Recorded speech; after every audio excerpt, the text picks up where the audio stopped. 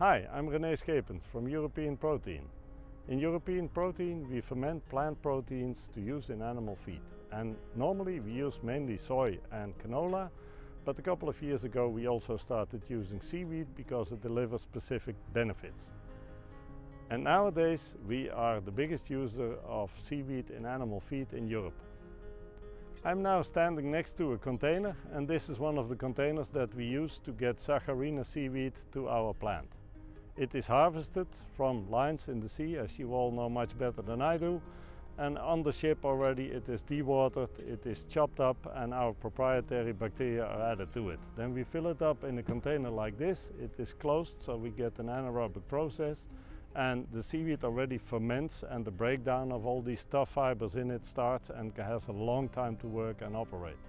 In this way we bring the product to our plant, and then in this wet stage we mix it up with the soy or rapeseed or whatever we want to combine it with, and then we do the second fermentation. We use the water that is in the seaweed to co-ferment all the other dry materials with it, so we don't have to dry first and then add water again. So we try to be economic and sustainable. So next to the Saccharina we also use another ascophyllum in our fermentation, and together with the plant proteins, the canola or the soy, we make our products. And what we find out is that in this fermentation it delivers a lot of benefits. We break down a lot of anti-nutritional factors which are both in the plant proteins but also in the seaweed. And our bacteria and the enzymes they produce, they break down these ANFs, and afterwards the product becomes much better digestible to the animals.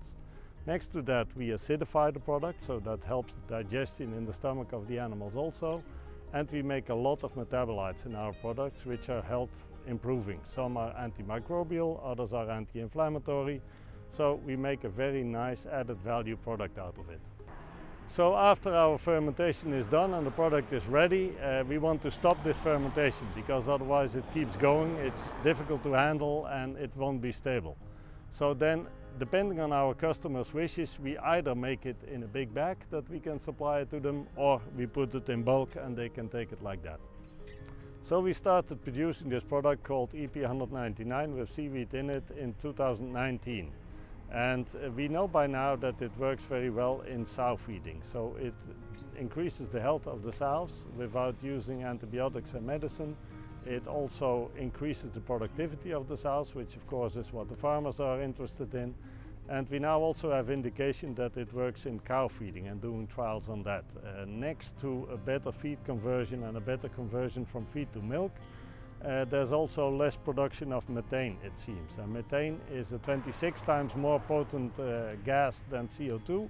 So if we can limit that, that will be very good for the farming industry. Sows we have, cows we have. We are now doing trials in fish.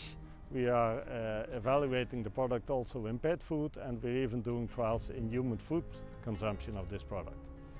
We see a nice future in the use of seaweed, mainly in animal feed and maybe some also in human food consumption. But for use in animal feed, the price is an important matter. As it is now, it is about 15 times more expensive than other components that are normally used in feed. So that means even a small amount in the feed will make the feed expensive, and you need very solid proof to convince a farmer to use this type of product.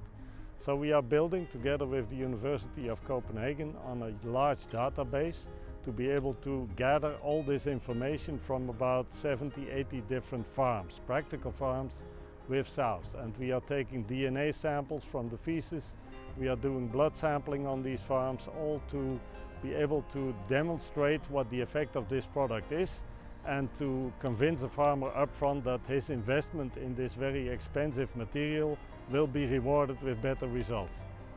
So what we hope to achieve is use ever bigger quantities of seaweed in the production of our fermented feeds. And important for that is the price, as I mentioned. So if we order more, you growers can grow more. And that should make it more efficient, and we should get the cost price down. If we together achieve in doing that, we see a very prosperous future for seaweed in animal feed and human food.